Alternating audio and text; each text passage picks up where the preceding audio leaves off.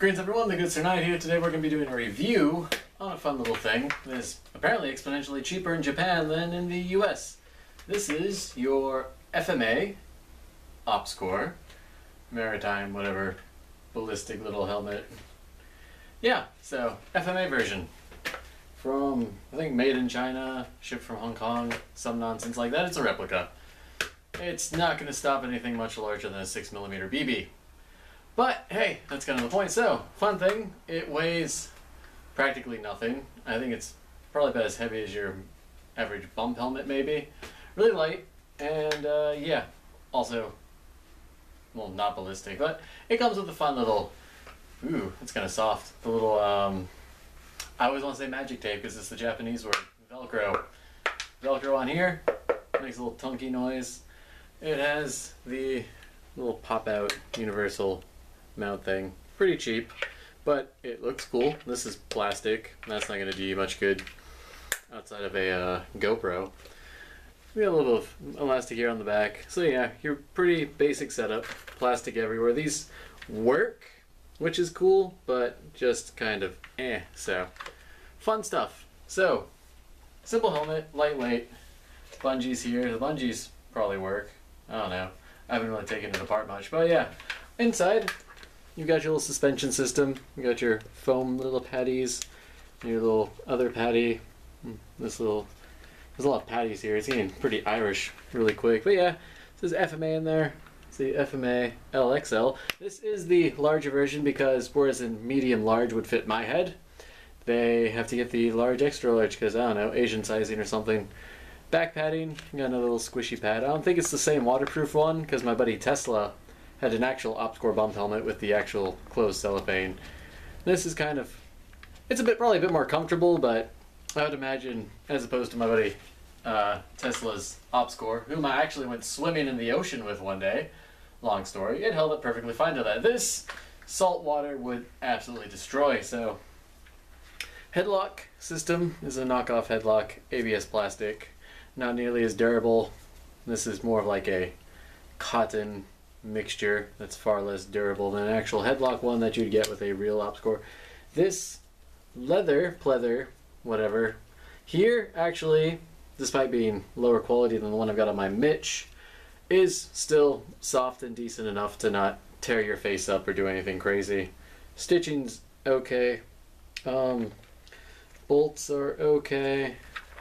What kind of bothers me is the little dovetail mounty thing here is wobble to it. A little frustrating, but again, Japan, this is about a $55, 6,000 yen helmet.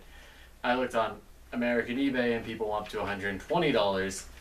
If you're gonna buy one of these stateside, well, at first, if you have any enlisted buddies or in Okinawa or anywhere in Japan, first have them buy it for you and just bring it back to you or ship it from base or something.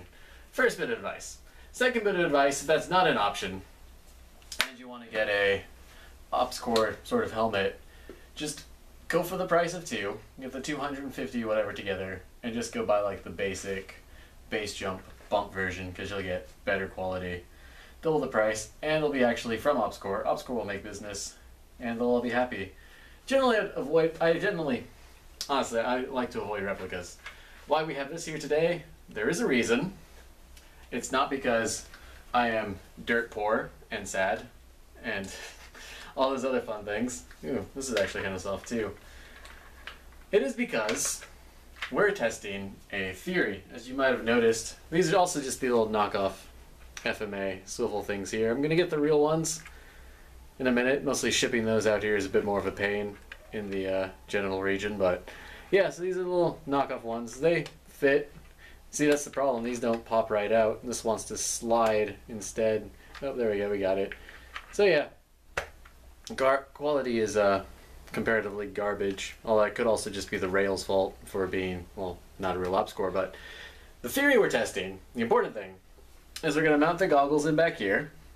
We've got legitimate Peltor adapters that we're going to mount to the Swordens that we're going to mount up here.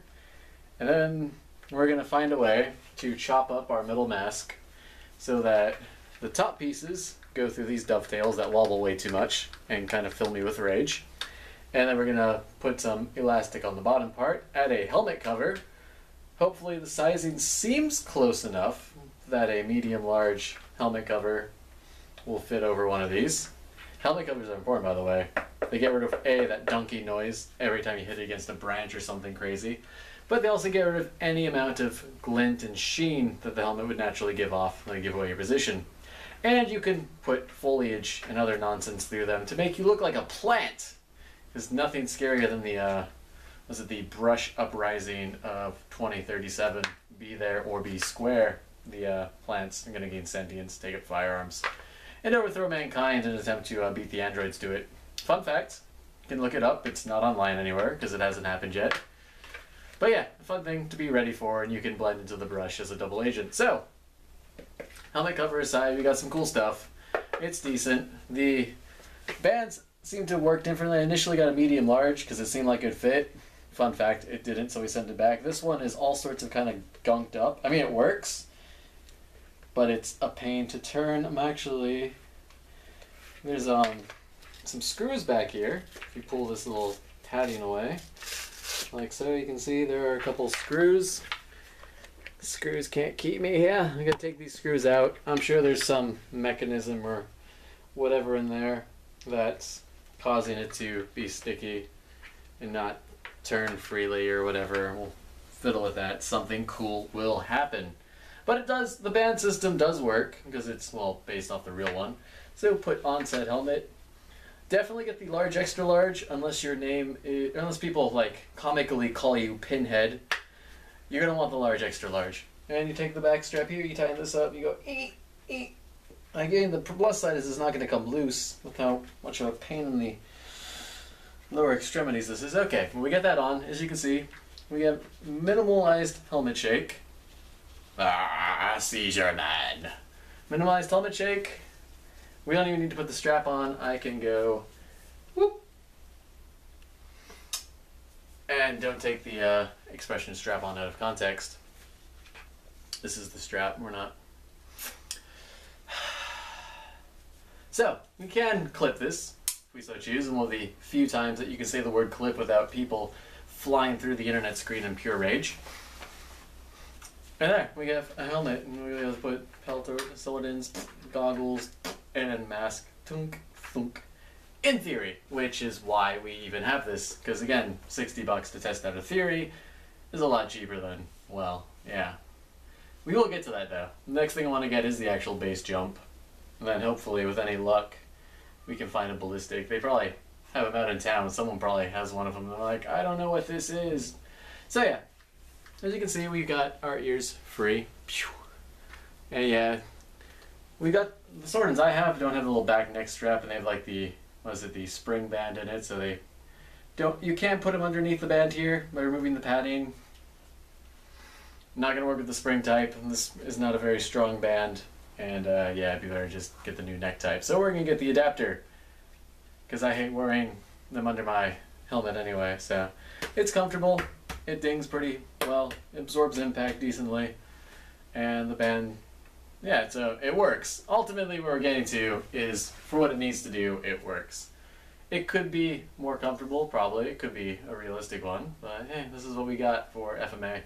And I'm sure it will absolutely fall to pieces if we were to drop it from like the second floor or something, so it comes right back off. So there you go.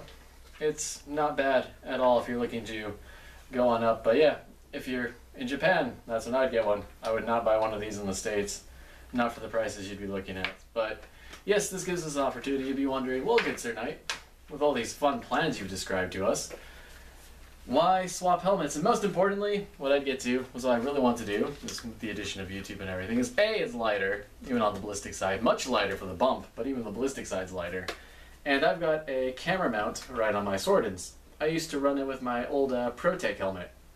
Keep the camera on there. I used to run the, well, Swordens had, or the ProTech had the like basic 20mm rail system. But yeah, moral of the story is, I can run the camera on the Swordens. It is closer to my head, and it doesn't give away my position when I'm peeking around corners. Go into the old Mitch we're moving away from, which, I mean, weight-wise, honestly, is not too bad. it's more than you generally want to deal with. The problem is it's a massive, as it's been described, Darth Vader helmet.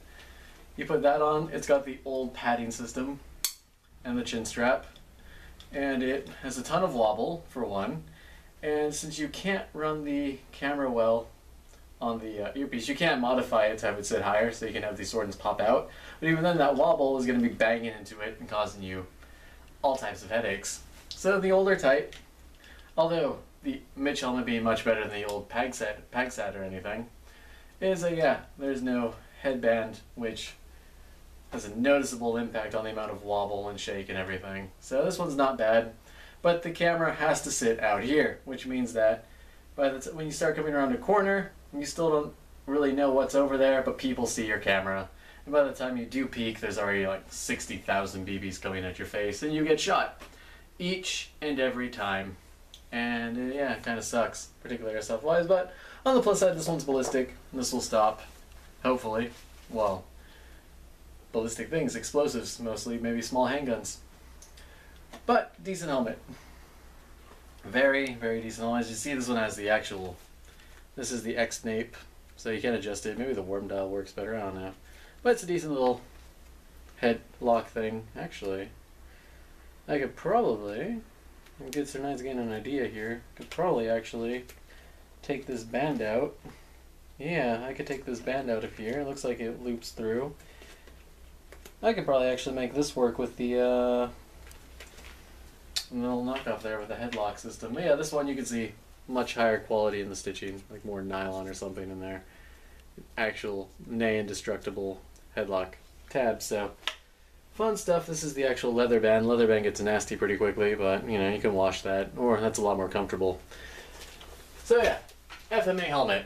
It's got some cool things. It kind of looks ballistic. But yeah, definitely gonna, when I get an actual op score, I'll probably have a lot more ammunition to lambaste this with, whatever the verb I'm looking for is. But yeah, decent helmet. It's fun. It'll be our temporary replacement to make everything sit on a single platform instead of piecing it together.